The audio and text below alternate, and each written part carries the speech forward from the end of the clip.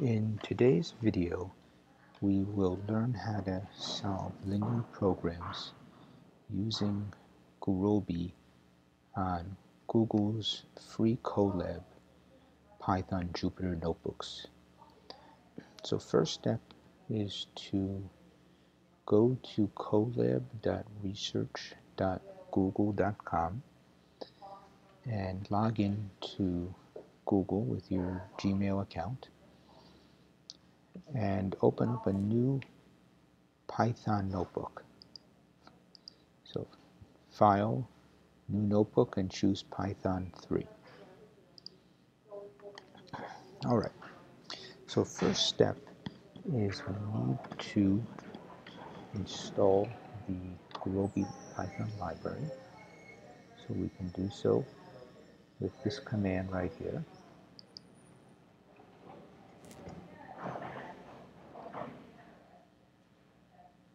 Alright, so it's fetching the Python Gurobi library and installing it on our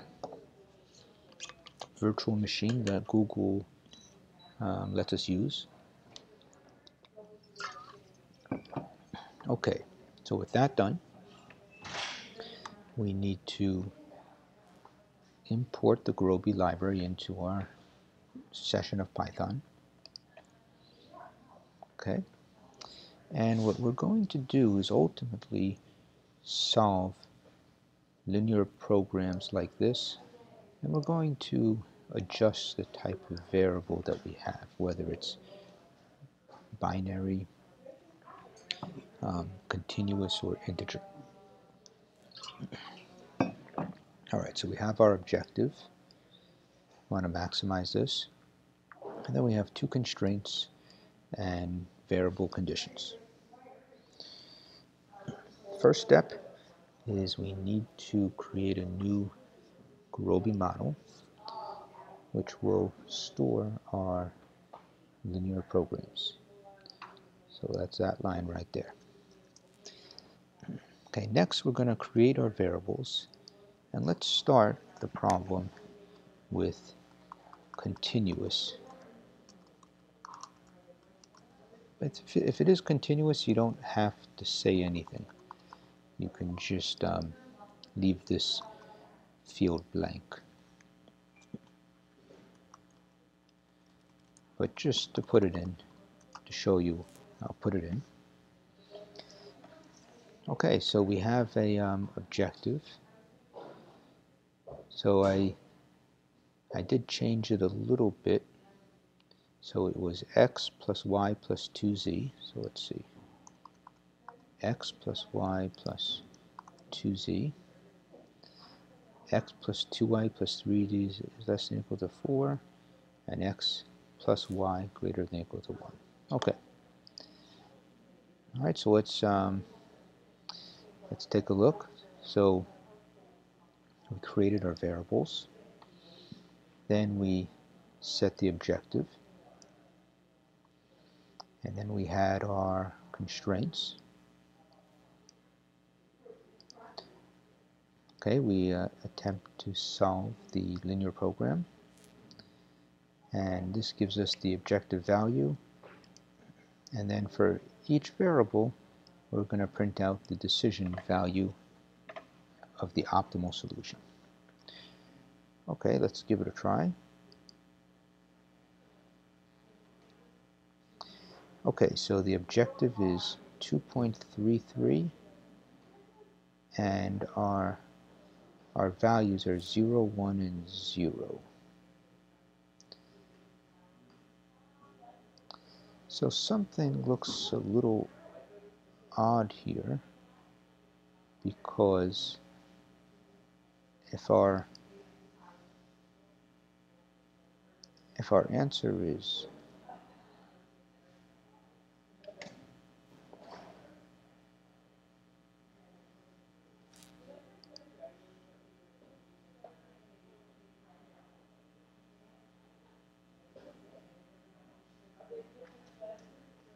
oh,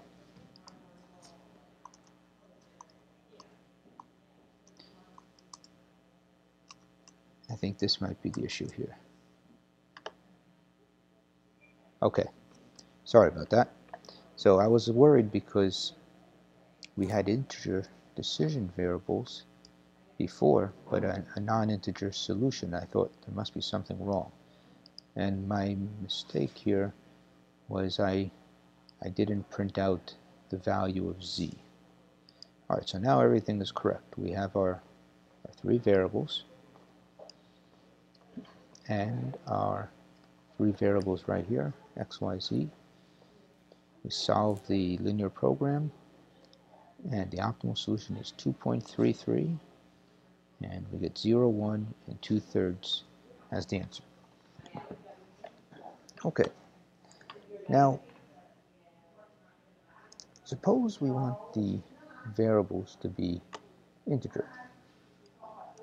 So we simply have to change the word continuous to integer. It looks like it's a minor, something very minor change, but it actually uses a completely different algorithm to solve integer programs. They're much harder to solve. Alright, so changing the variables to integer, let's see what we get. Okay, 0, 2, and 0, and the objective is 2. Notice we're doing a maximization problem. By default, Gurobi assumes a minimization. Okay, and finally, suppose we wanted to use binary variables rather than integer. So binary or 0, 1. So the easiest way is just change these to binary.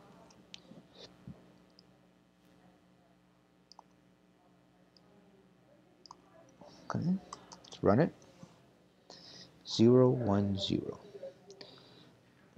Alright, so then the best you could do is 1. No surprise there. And 0, 1, 0. Alright, so we saw how to solve integer, binary, and linear programs. Now, sometimes you have a lot of variables, hundreds of thousands or millions even. But before we get to something like that, let us just look and see how to handle the idea of having a lot of variables with a slightly bigger program, but still not huge. Okay, so we want to have 4 variables in our linear program. So to handle 4 variables, rather than saying like x, y, z, w, what we could do is set up a Python list called capital I with 4 numbers, 1, 2, 3, 4. And what we're going to do is create 4 variables in one shot using the add vars method instead of the add var. So there's that little s there that works and gives us multiple variables in one shot. Alright, let's make a variable z. This time z will represent the objective. And to tie the objective with its linear expression, we're going to say z is equal to this. This is going to be the objective, as you can see by looking at lines 7 and 8 at the same time.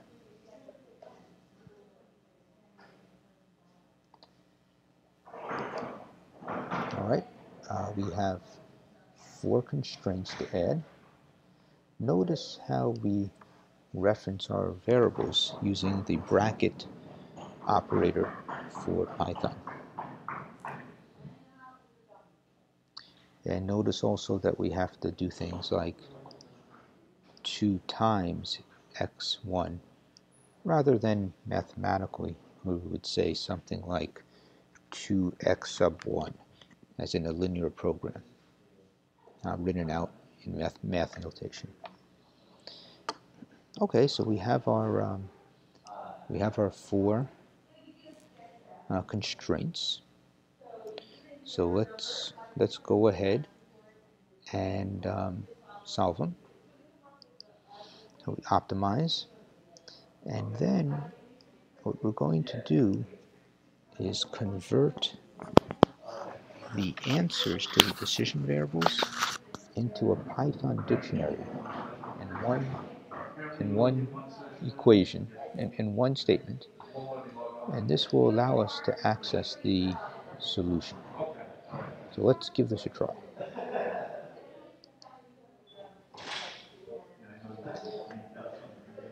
All right, so it ran this, solved this integer program. So there's 5 rows and 5 columns. That's the 5 variables and 5 constraints, counting the objective as a constraint here.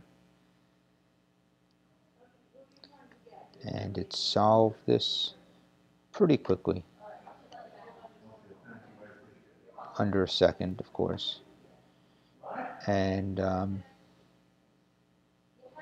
here is the solution. So the objective value is 6.831 times 10 to the third, or 6,831. And the values for x1, x2, x3, x4 are given by this dictionary right here. All right, so that's how you use the free version of Gurobi within Google Colab to solve small linear and integer programs. You should note, though, that if you want to solve big integer programs, you need the commercial version of Gurobi, which is ridiculously expensive. Or, if you're an academic researcher, you can obtain it for free for academic purposes.